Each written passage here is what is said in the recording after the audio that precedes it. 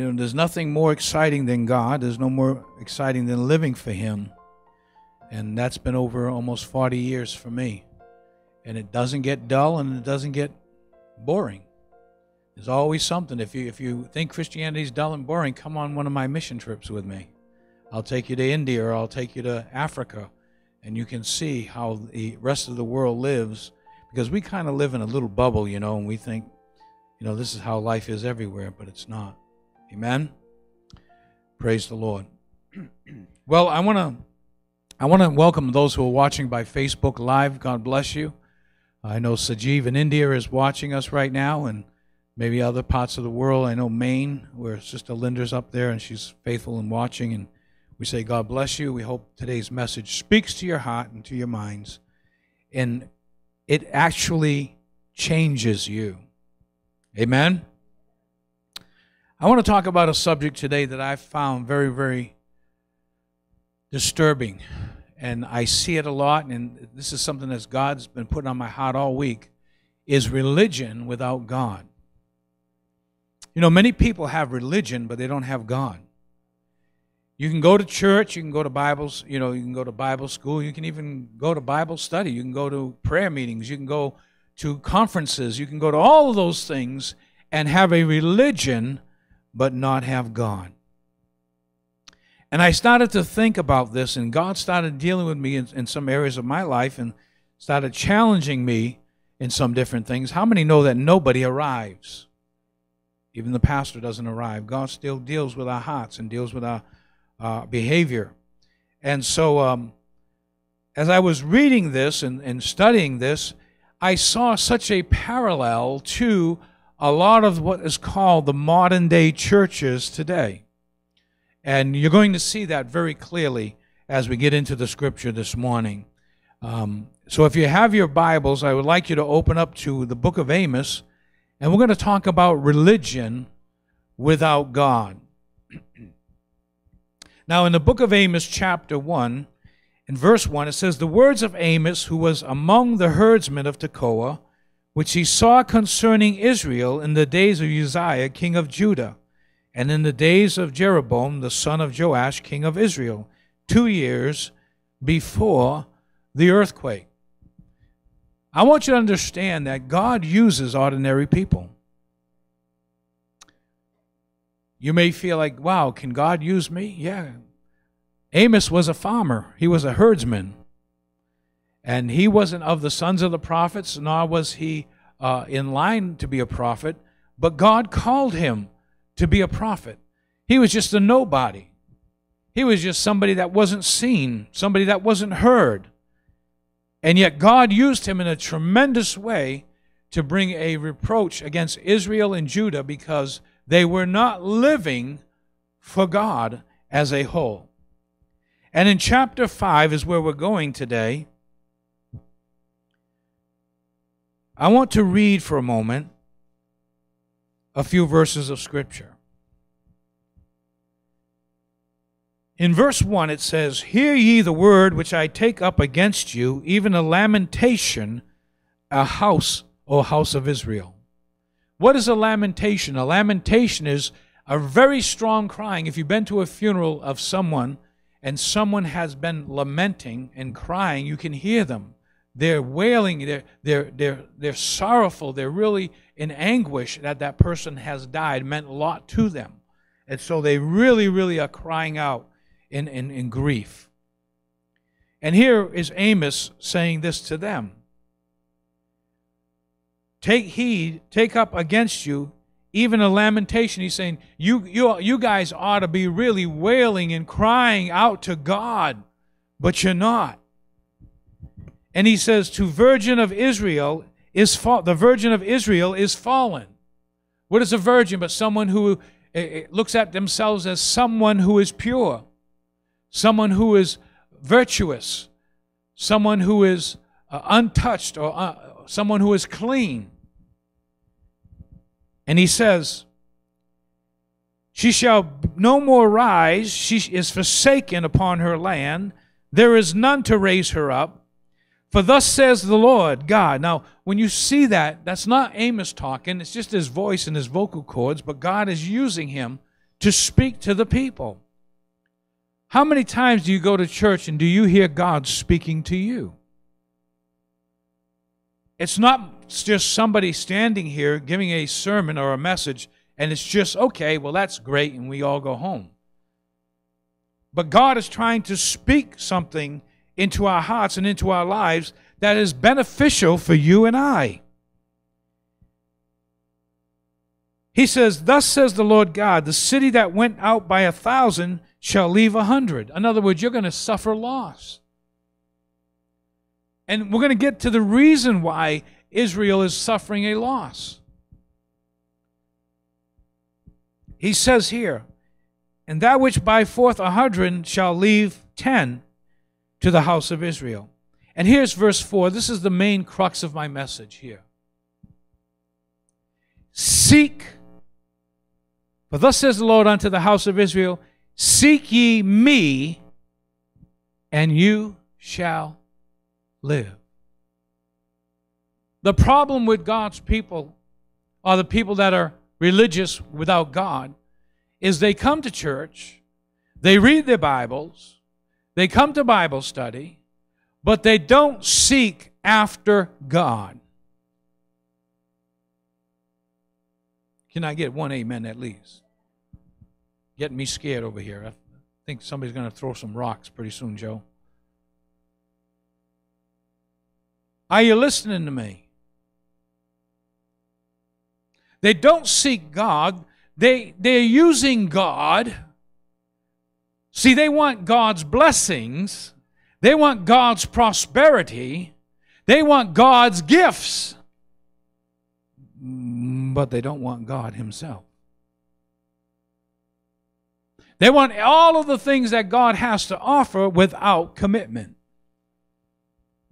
That's why God is speaking to the children of Israel. Now understand that, first and foremost, the children of Israel always believed that they were God's chosen.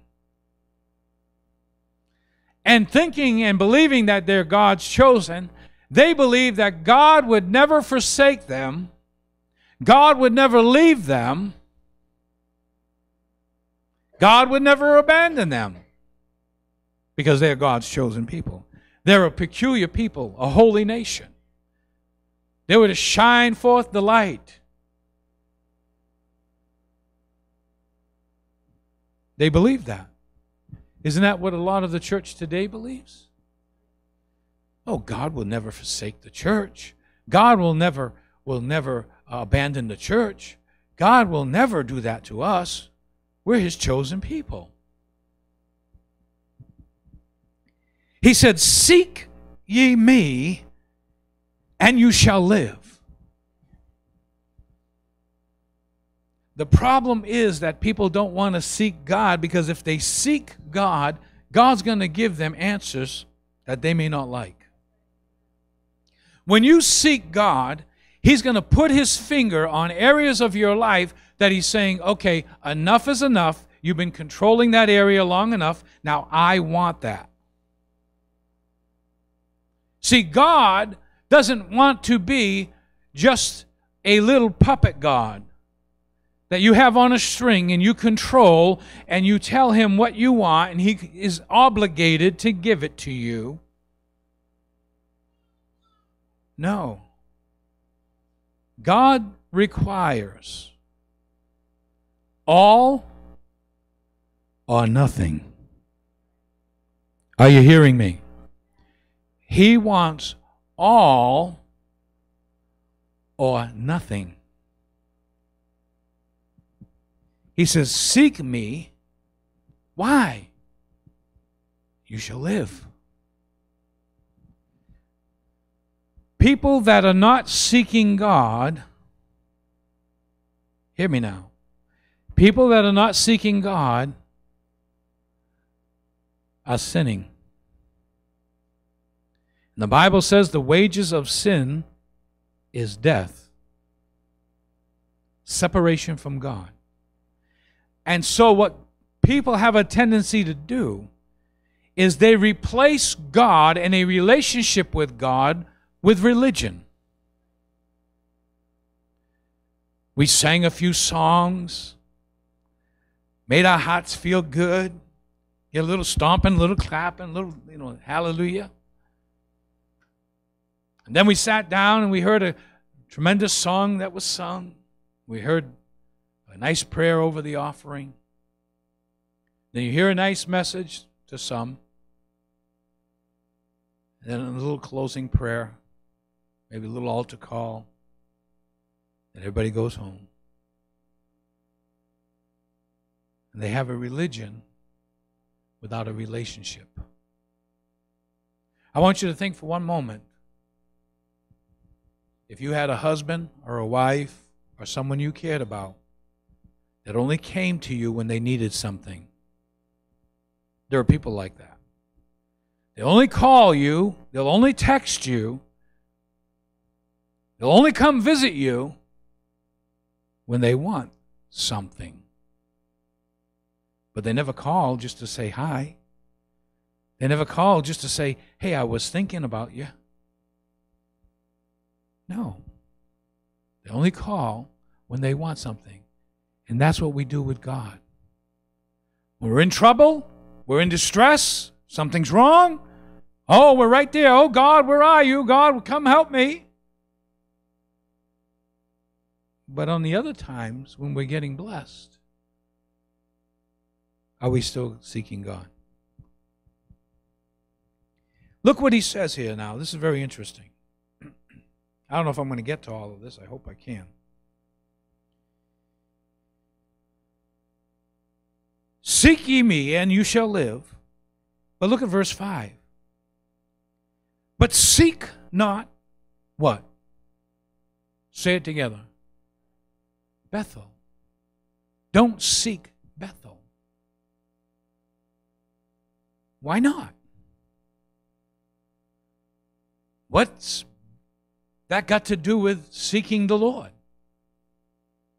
What's that got to do with being close to God? See, the Israelites believed, and for good reason, because Bethel means in Hebrew, house of God.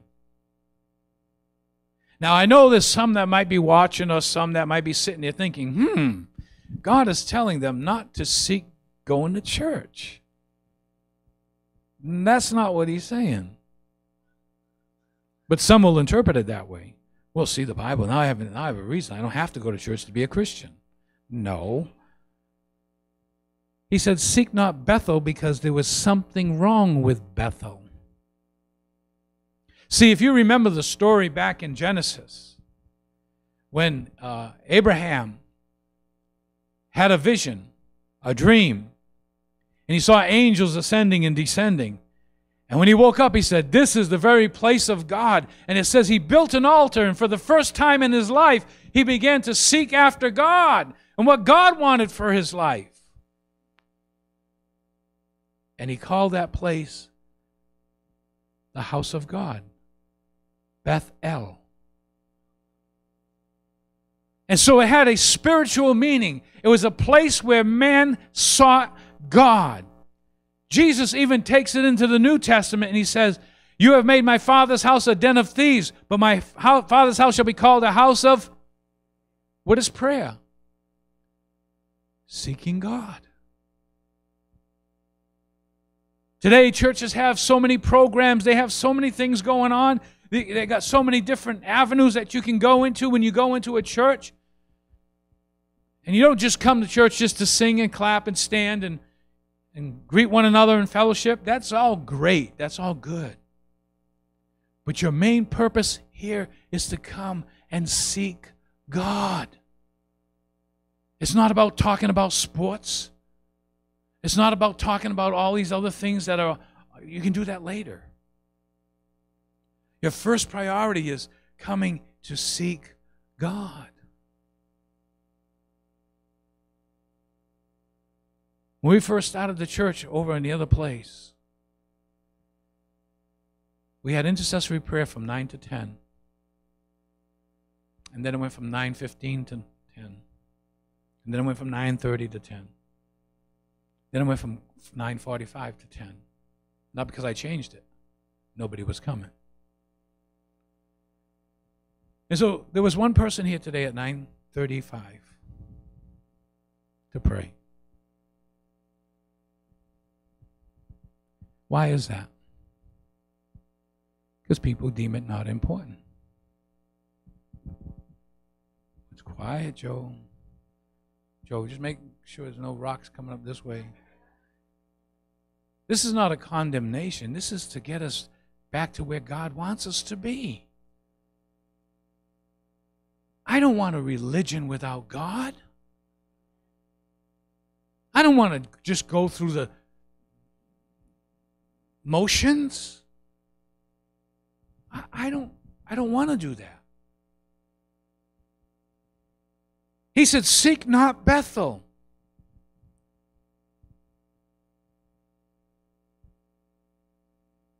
He's telling them, listen, what you've made at the house of God, you've made it as a place of tradition, not a place of relationship. It used to be a place where I would come and I would speak to you and you would speak to me and we'd have discourse back and forth and you'd have revelation and there'd be intimacy. But you know what was going on in Bethel? Bethel became a place where they worshiped the golden calf.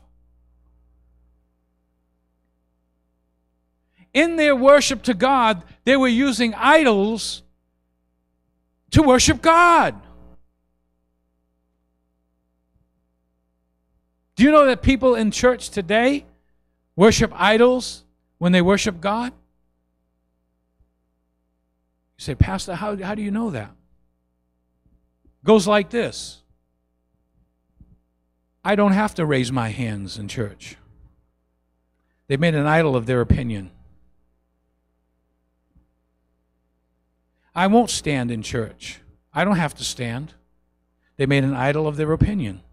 So they worship God the way the Bible says, lift up your hands in the sanctuary and bless the Lord.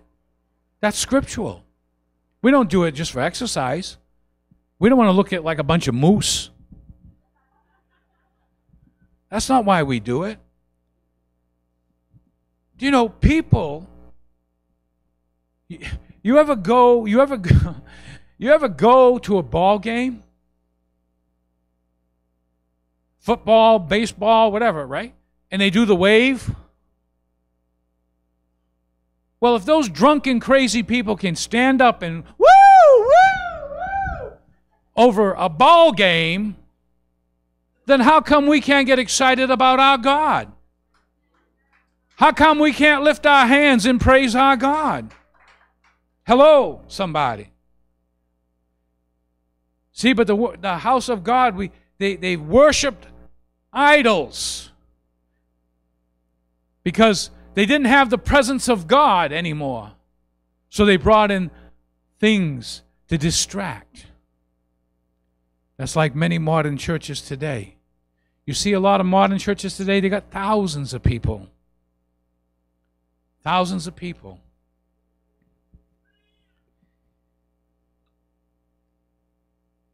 He said, don't seek Bethel, nor don't enter into Gilgal.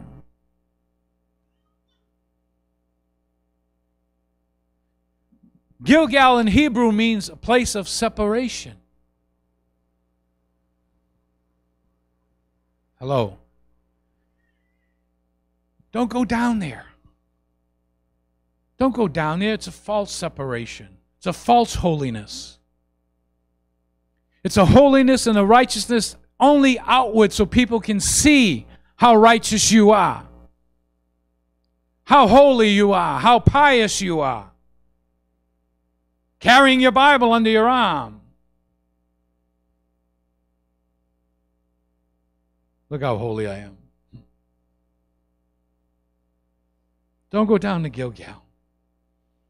Don't go down to that place where they think they're separated to God, doing the falsehoods that they're doing.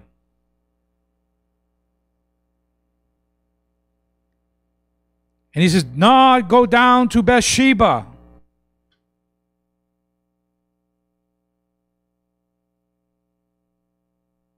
For Gilgal shall surely go into captivity, and Bethel shall come to nothing.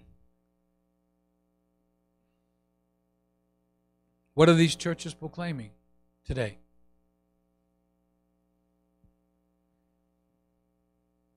You go to some churches, man, they got the lights, they got the smoke, they got all that stuff, man. They got rock style music playing, they got beach balls bouncing around. They call that worship. That's not worship.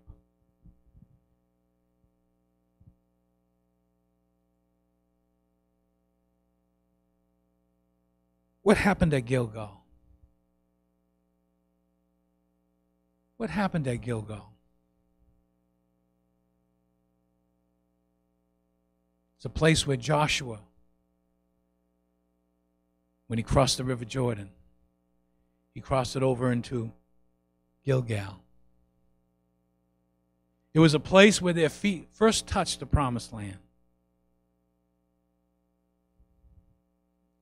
And so they built stones of memorial there, of a miracle that God did for them, like he did for the Red Sea. He separated the Red Sea with Moses. He separated the Jordan River so the people could cross over.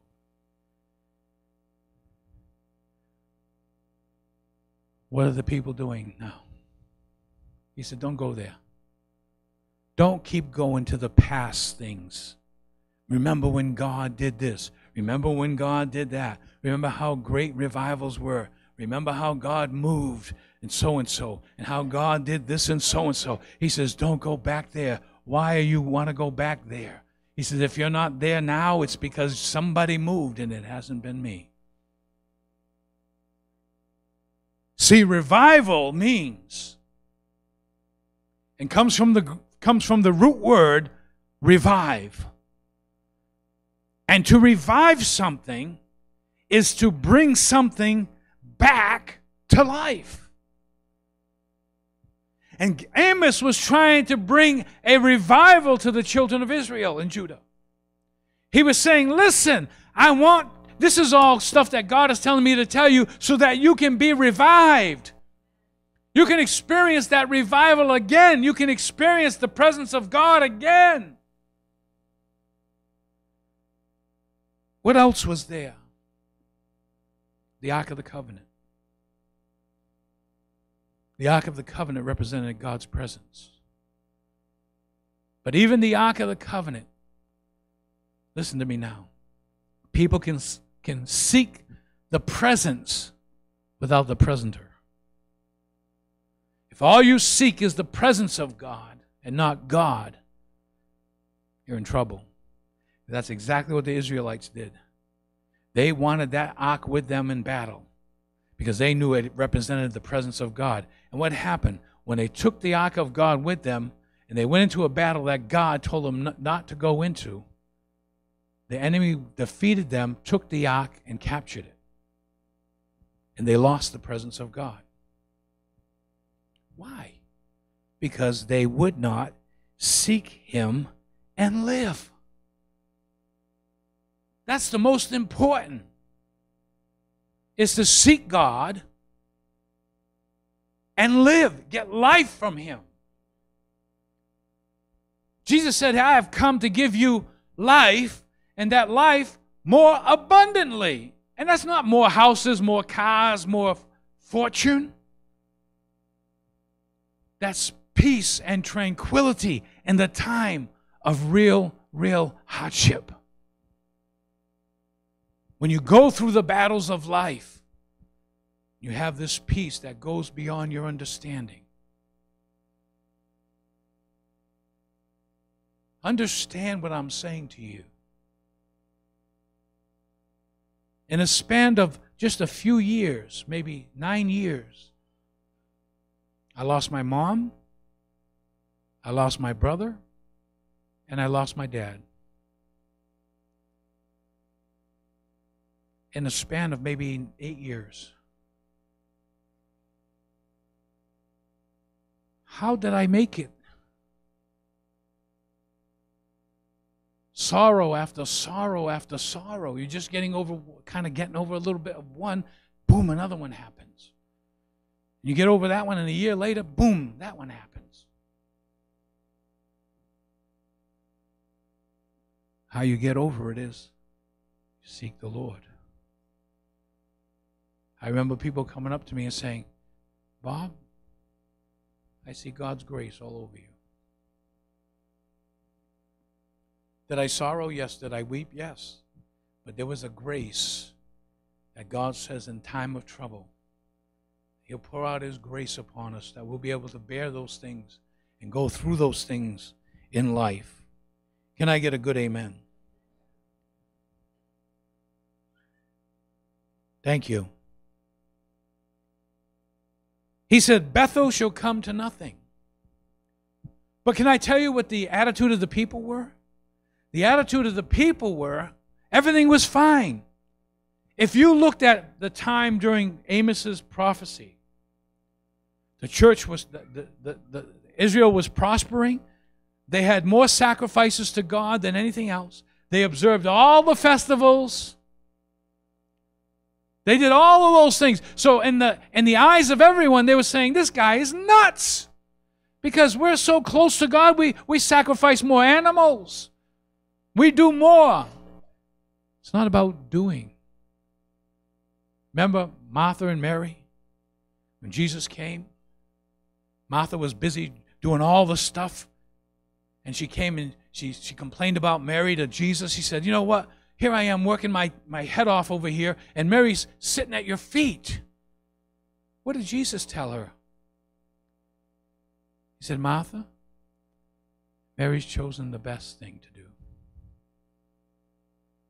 Yes, all those other things needed to be done, but she knew her priorities.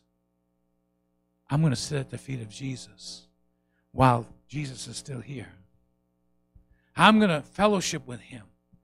But in the eyes of Israel, everything looked the opposite of what Amos was proclaiming.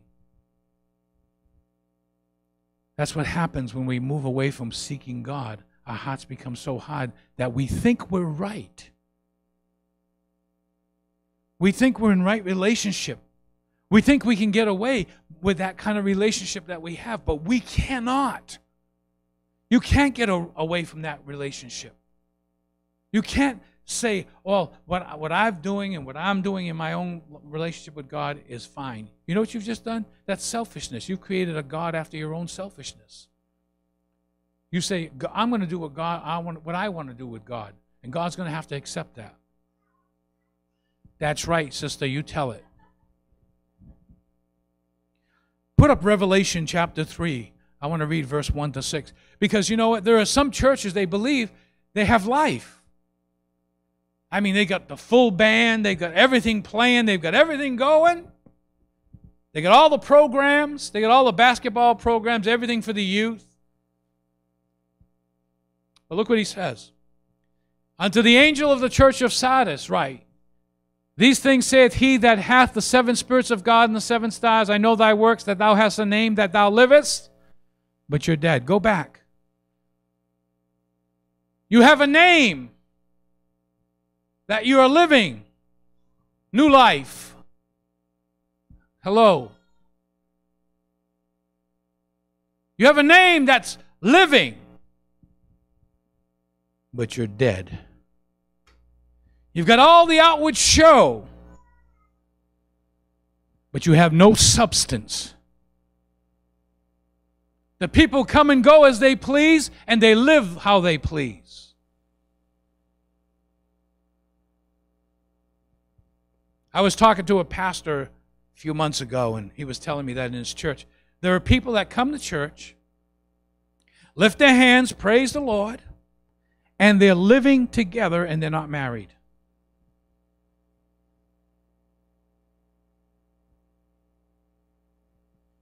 He says, I don't know what to do. He says, I preach the word, I preach the word, I preach the word. I said, you need to teach them. You need to go to them. But you know what? Many pastors won't do that because you know why? Because they'll lose money. They won't tell you the truth. They won't speak the truth to you because they don't want to offend anybody. But the last time I read, the gospel is an offense. You don't intentionally want to offend anybody. No. I shared that with somebody that was out in California. He says, I offend people. I said, you're not supposed to offend people. The message offends. And that's true. Why do we don't want to offend? But if people are living immoral lives and thinking that they can still serve God, they're under a delusion. They can live in sin and serve God. It's a delusion. It's a religion without God.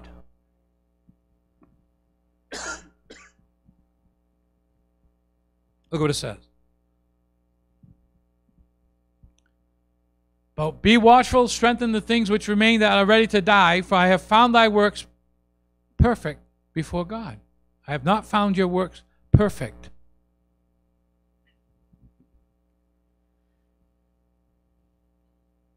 Again in verse 6, seek the Lord and you shall live. Another emphasis on what to do. People ask all the time, Pastor, what do we need to do for revival? Seek the Lord and live. First thing people want to do is blame the church. Don't blame the church. Look at your life. When you stand before God, and you will, what do you have to show for your Christianity? How many people have you brought to Jesus?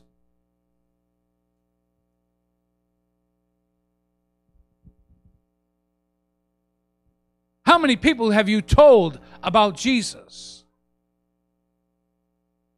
Oh, I see. If you do that, you won't have any friends. Well, those won't be my friends. But let me tell you something about that. When I first became a Christian,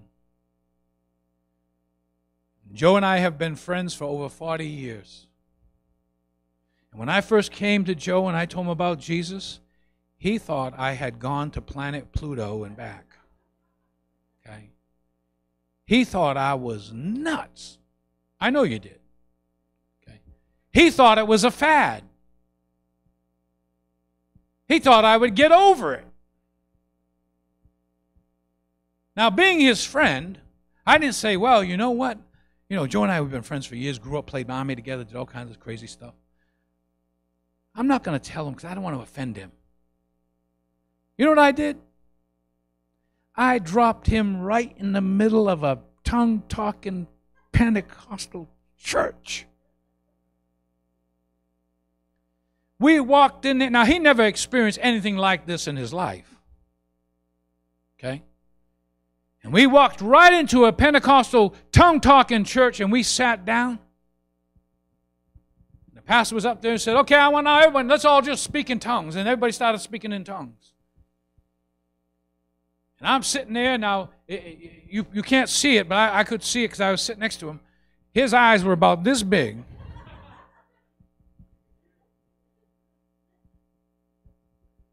And I don't remember, but I think he said a syllable or two that may have a curse word in it. And then he said this. Excuse me. He leaned over to me and he said, I'm getting out of here. These people are crazy. Now I'm talking about 75 or 100 people all speaking in tongues. Okay? What does the Bible say? When the church all comes together and they all speak in tongues, if there's an unbeliever, he'll say you're crazy. He was actually fulfilling Scripture. And didn't even know it. Okay? And after that, we didn't really see each other that much. Okay? I guess he was waiting for that fad thing to kind of run out, you know. But isn't it amazing? after 35 some odd years of praying for this man to get saved, I might just speak in tongues right now.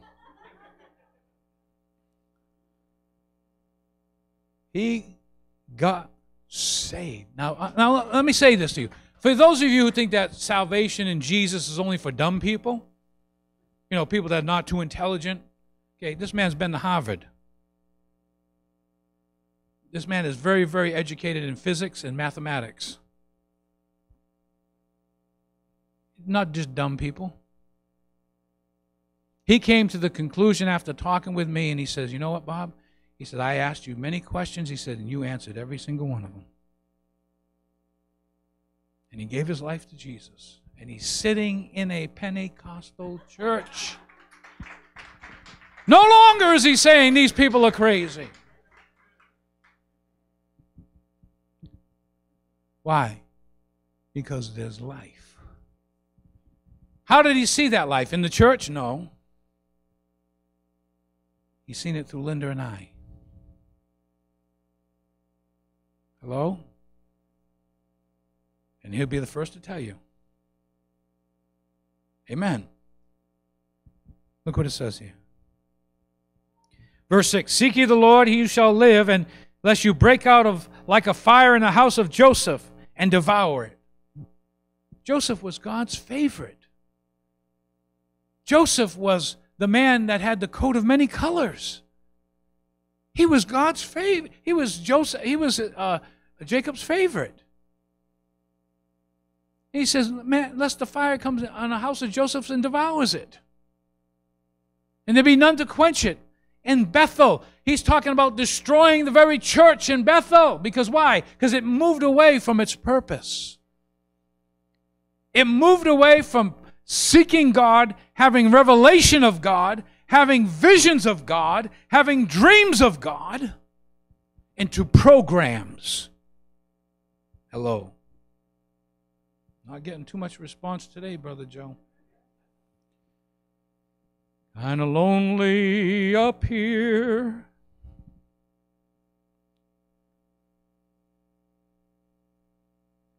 Bathsheba was also a place of visitation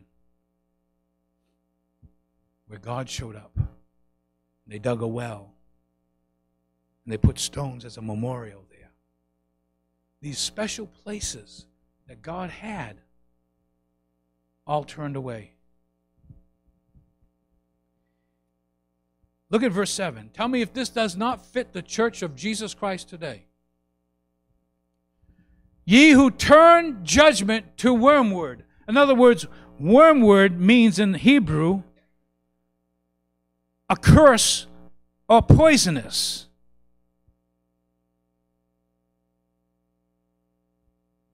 What do you hear most Christians tell you today?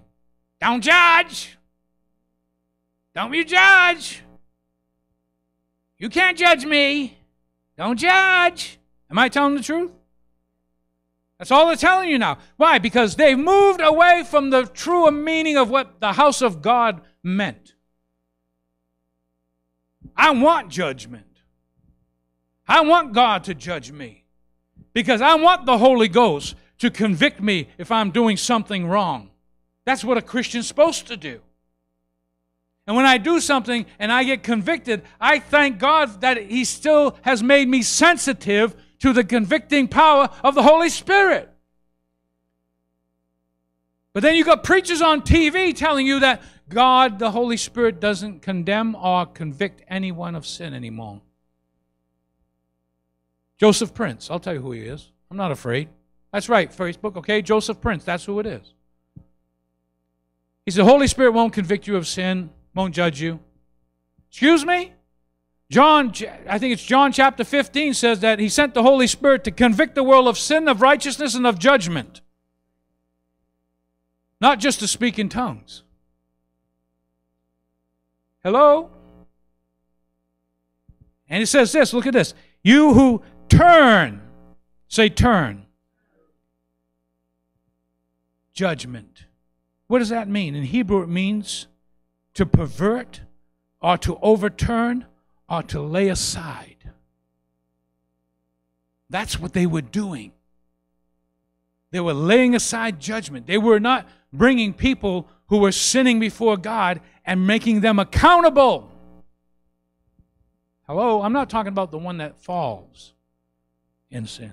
I'm talking about the ones that live in sin and still think it's okay to go to House of Bethel and worship. Well, it's okay to worship in Bethel because they're worshiping through the golden calf. They're having their orgies and their sexual flings and all that stuff and still go to church and still worship God in Bethel. That's what they were doing. They were having their drinking parties and, their alcohol parties and all kinds of stuff and getting high and getting drunk and falling all over the place and having orgies and all that and still going to the house of God and worship. And they turned aside judgment. They wouldn't listen. How are we in the church today not listening? You know how I know that? Because people are going out and coming in the same as they were. Hello? I'll tell you, you can go to a ball game and you can sit way out in the bleachers, or you can pay the price and get some really nice seats way up front. But when it comes to God's house, we come in and do everything else that we want to do. We play church. Well, I'm only here because my parents make me come here. When I get 18, I'm not coming no more. That's okay. But when you die, you hear me now? When you die, you are going to stand before God. You can say, well, I don't believe that. Well, that's okay. Whether you believe it or not, you got. Because either you're telling the truth or God's word is the truth, and I'll take God's word over you any day. You're going to stand before God, and He's going to play the video back. You say, all the times you had to get right with me. And you're going to plead and beg because there's going to be demon spirits wanting to rip your soul and take your soul with them. And He's going to tell you, listen, I gave you every opportunity to receive Jesus for your sin. You can't be good enough. I can't be good enough to get God's favor. Nobody can. That's why He sent Jesus Christ, a man who is righteous and perfect, to die on that cross for you. Oh, no, I don't want no Jesus. I don't need Jesus. I got religion without God. And then the final gauntlet will come down on that day. And see, when He opens up the book of life and He says, your name's not in here. And I say that to all who are watching too. Some of you are backslidden. Your name's not in the book. You thought it was in the book because you believe once saved, always saved in the back of your mind, but your name is not there because your name has been erased. Revelation says that, lest He blots your name out of the book of life. If you can be once saved, always saved, don't have to worry about your salvation, guess what? You can't be blotted out. Then why does the Word of God say He can blot your name out of the book of life? Hello? The Bible says, work out your salvation with fear and trembling. See, people don't want to hear that part. So when you find your name is not in the Lamb's book of life, what's going to happen? You're going to be thrown into hell with the devil and his angels in the lake of fire, be tormented for eternity, forever and ever. But that's your choice.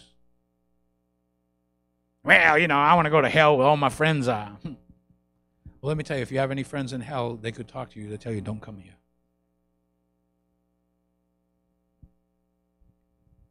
Enjoying this? He said, you turn it to wormwood, and you leave off righteousness in the earth. You're not doing what's right. There are other things in the world that are more important to you. There's more things that you do in the world than you do in the church, or you do in Christ. Come on. Well, I hear this all the time. People tell me, well, Pastor, I don't like to read. I was never a reader. I said, you liar. You get on that internet and you read page after page after page after page after page for hour upon hour, don't tell me you don't like to read. You don't want to read God's word because it's like a fire and it's like a mirror and it will reflect on who you are. That's why you don't like to read God's word. Hello? I can hear no crickets.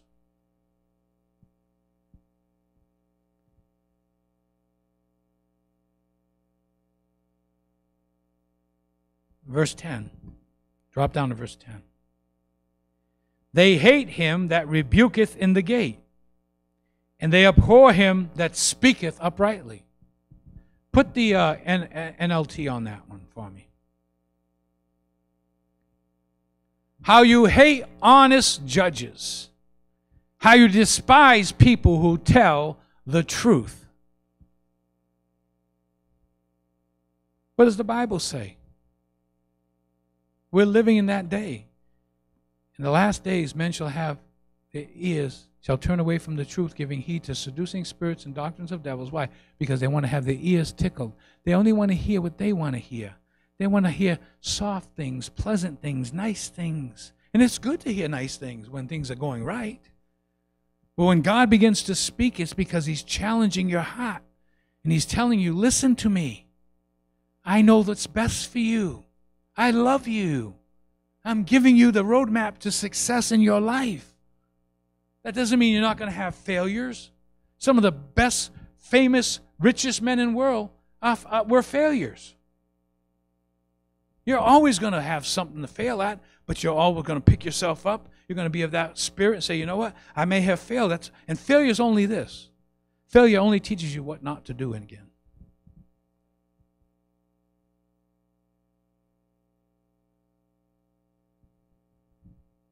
Oh, I have so much here.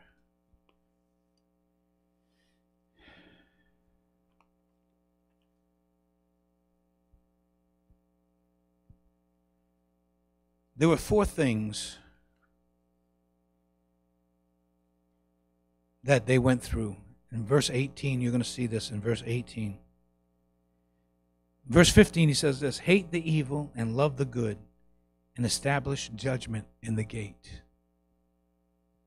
It's time to bring back judgment in the gate. Doesn't the Bible say judgment will begin in the house of God? Well, if it says that, who's going to bring the judgment? It's got to be the leaders. But we got wishy-washy leaders today.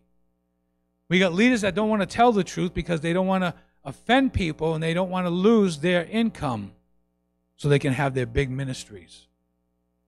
But I'm going to prophesy right now. I'm going to tell you what's going to happen. You watch what I'm telling you. These big ministries, when the rubber hits the road, they ain't going to last.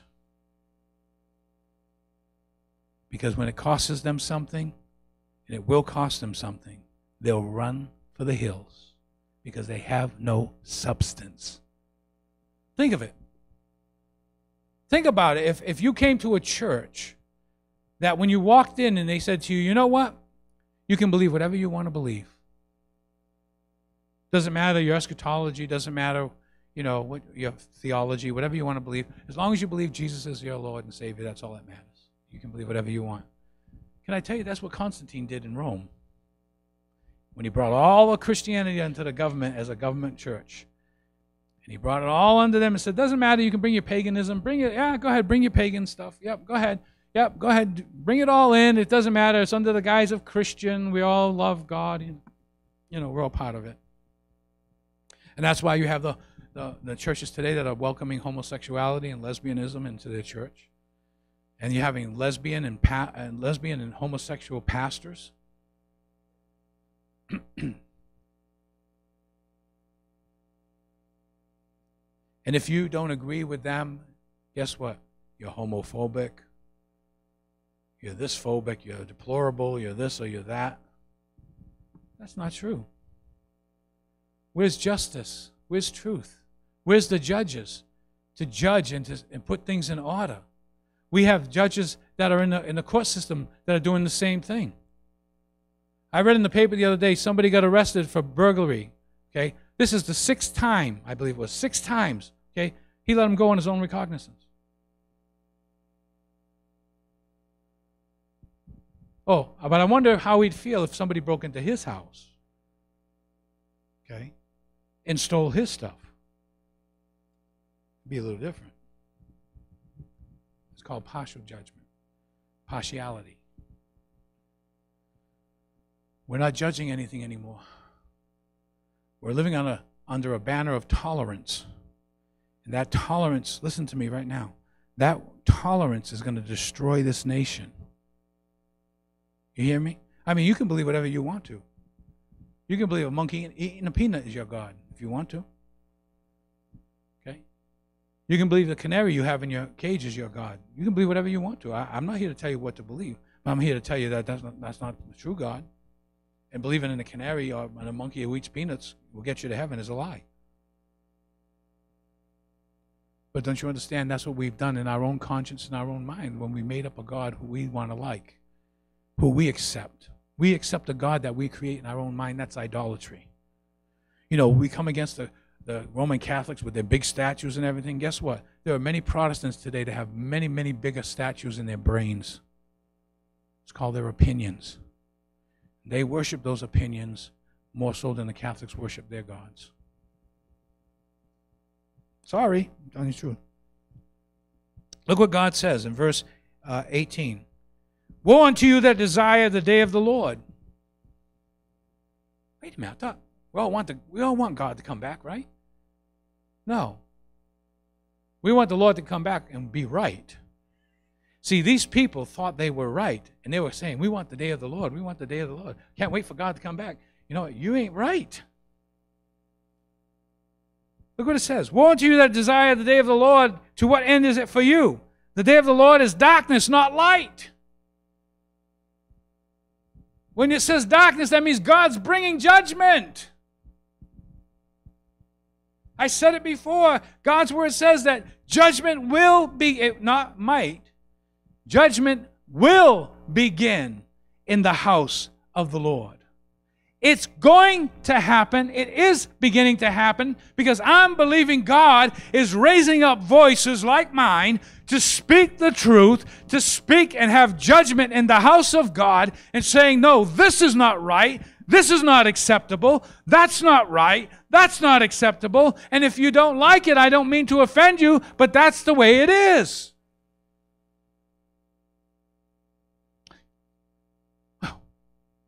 I'm not going back to that church again. Good. You'll contaminate it. The Bible says a little leaven leavens the whole lump. If I was to allow someone to live together as a couple, to come to church, to lift their hands, to praise God, and give the impression that the pastor is all for that kind of a relationship out of marriage, you know what would happen? This whole place would be filled with fornicators. If I gave the impression, and believe me, there are some pastors that preach behind the pulpit drunk. Hello? There are some pastors that preach behind this pulpit and they're homosexuals secretly. Hello? But if I allowed that and said to everybody, oh yeah, it's fine to drink alcohol, go ahead. Drink as much as you want. Go ahead. Have fun. You know what? The whole place would be full of alcoholics.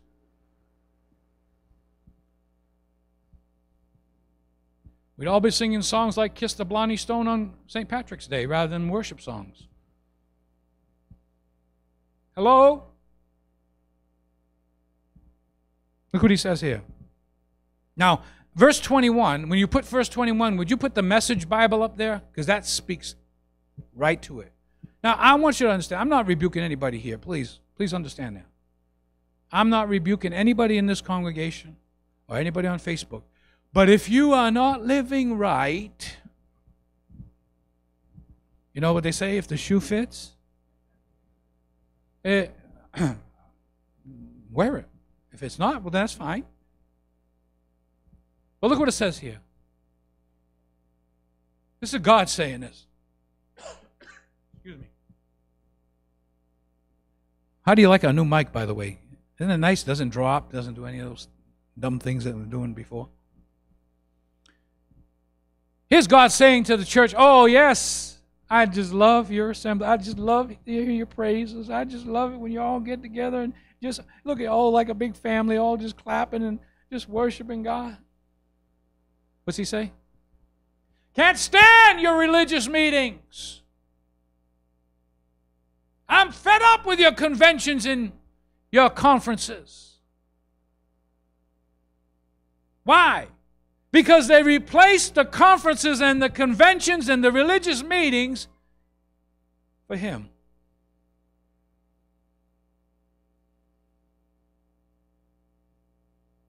I don't care how many times you go to church. I don't care how much lingo you know, Christian lingo. Hello. Next verse. This is God speaking. I want nothing to do with your religion projects. Your pretentious slogans and goals. Look at this. I'm sick of your fundraising schemes.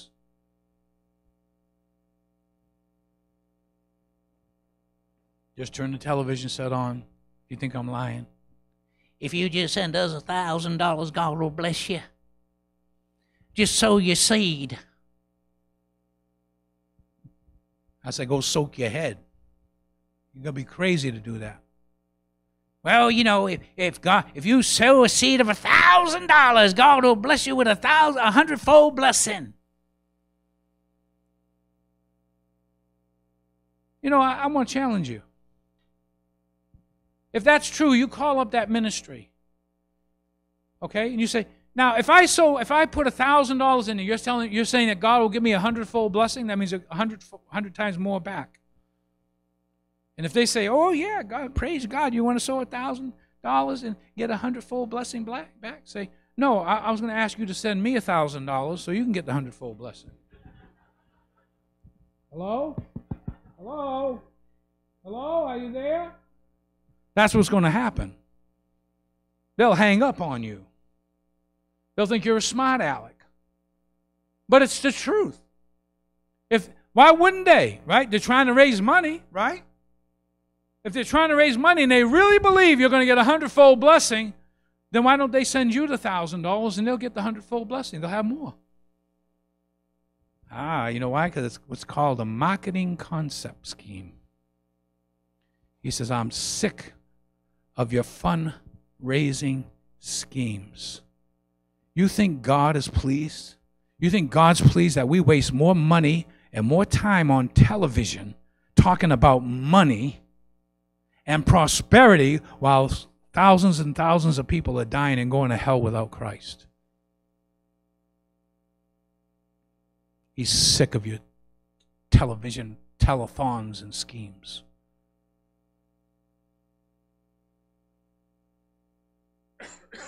Your public relations and your image making. I'm with President Trump. See, we're right, you know. We have access to the president, you know. We're the ones. No, give me a little Amos Farmer. Give me a little nobody like myself. A little nobody. Give me a little nobody, but give me the voice of God. Let me thunder the truth of God. Let me speak the truth in love. Hallelujah. Look what else he says. Look. Next. I've had all I can take of your noisy ego music. What the heck is that? What's ego music? Every musician up there, not for the glory of God, but to proclaim and profess their talent. Look at me. Look how I can play. Look how I can play the drums. Look at how I can play the guitar.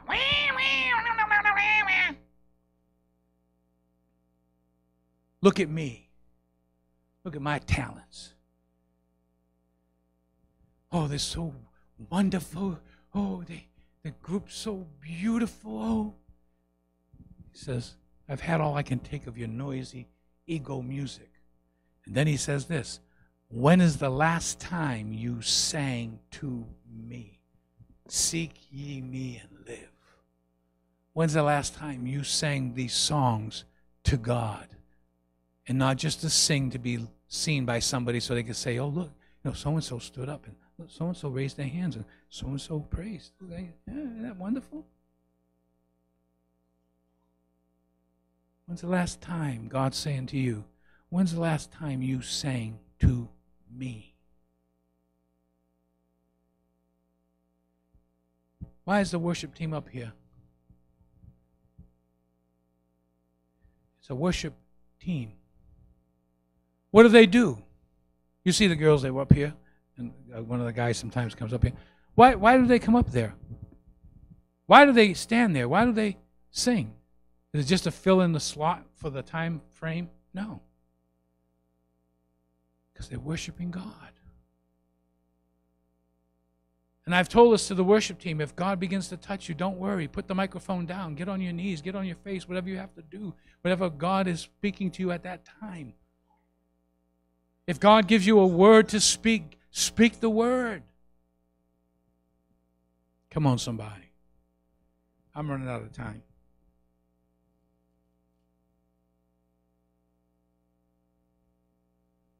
Next verse. Do you know what I want? Do you know what God wants? Do you know what God wants? Come on. Can I have a response? Do you know what God wants? Everybody's like numb. Oh my God, gee, but this is heavy stuff. What was that? Yeah, he wants justice. Oceans of it. He wants fairness, rivers of it. That's what I want. That's all I want. In fact, Martin Luther King said that very verse in Amos. That he wants justice. He wants oceans of it. Fairness, rivers of it. What's fair? Well, I can't believe it. What's the matter? What's the problem? Well, I was looking for work, and this guy, they gave him $10 an hour, and they only gave me $8. That's not fair. We're both doing the same job, and it's not fair. Well, what did Jesus say? When you enter into an agreement, did you agree for the $8? Yeah? Well, then shut up. Hello? Did you agree with the $10? Yeah. Well, then shut up. Why are you so envious about the other person? Can't the man that's giving out or paying the bills be generous to who he wants to? If you agree to, there's a story like that in the Bible, by the way. Jesus talks about that. You agreed with a penny, and then the last guy that came in for the hour, 1 hour, he got the same pay as everybody that worked all day. Oh man, that really ruffles some feathers. Man, Jesus, that ain't fair. I burned, I went out in the sun all day, in that hot sun for all day for a penny, and this guy came in for the last hour, and you paid him the same thing as me? And Jesus said, did I defraud you? When I asked you to work, did you agree to the price? Yeah. Then go your way. You got your money. Can I be generous with what I want to be generous with? See? Man's hearts are evil. What is it that God is saying? What is God saying?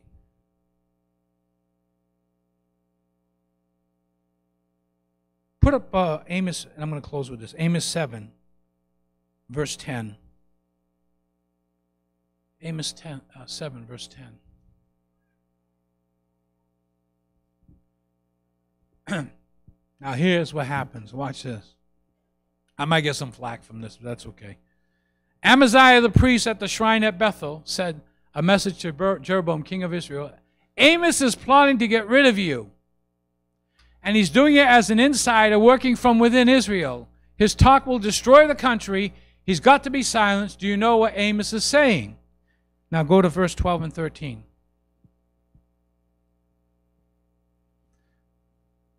Then Amaziah confronted Amos. He said, "Seer or prophet, be on your way. Get out of here and go back to Judah where you came from." In other words, I don't want to hear what God has to say. You don't know something? That's what a lot of churches today are doing. They don't want to hear what God has to say. They want to go to a church that makes them feel good. They want to go to a church that encourages and lifts them up. These are the millennials of today. You can't even tell them anything without them getting their feelings hurt. If you tell them something, they say, oh, I got to go home. I need a sick day. Oh, all I did was tell them to pick up their pants. Oh, I need a sick day. Oh, I can't handle this stress. I can't handle this rejection. My God. At 18, back in the 40s, we had 18-year-olds running on the beaches to Normandy with rifles shooting at the enemy. You got 18-year-old kids today that can't take a test in college because Trump got elected. Give me a break. We don't have men anymore. We have wimps.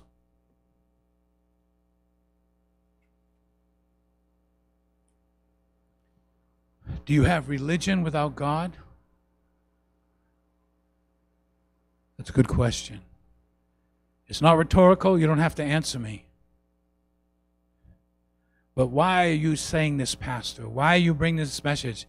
Because I believe this with all of my heart. Listen to me. God is about to break out a revival like you have not seen. But it's going to do two things. It's going to burn to catch on fire, and it's going to burn to consume. It's going to burn so people will get more on fire for Him, or it's going to consume people so much that they're going to run out of the church and not come back anymore. They're going to say, like the people of Israel, I can't take God no more. Prophet, go back home. Go somewhere else. We don't need you anymore. But I'm of the tribe that says, come, Lord Jesus. Lord, shake and bake me. Hallelujah. If you got to turn me upside down, God, if you got to search my heart and see if there be any wicked way in me, go ahead and do it. Because you know what, God, I want all of you. I want all of that you have for me. I want all that you have for New Bedford. I want all for those who attend this church. God, I pray, God, from the crown of their heads to the soles of their feet, God, that you would speak a word, a rhema word that will catch them on fire, that will begin to pray for revival for this city, for this nation, for this church, and that God would wake up the people in these churches that are playing church. Going to church isn't to break stick lights and pass around balls in worship. Church isn't for you to come and see all the fancy purple, pink, and white lights and black altar. Church is for you to come and hear God's word and walk out challenged, walk out stirred. I'm going to serve God. Hallelujah. We may not be the biggest church, may not be the most popular church. But one thing is, nobody will be looking for me saying, you never told me the truth. They'll never blame me and say, Pastor, you at least you had guts to speak the truth to me so that I could line up with God's word. Now, it's up to you. It's not up to me whether you respond or not. Amen? So ask yourself the question, do I have religion without God? Let's bow our heads. Father, I pray in the name of Jesus that I was able to convey this message to the best of my ability. I know there was a lot more notes I wanted to do, and I got off of them, Lord. But I pray, God, that you will use your servant's word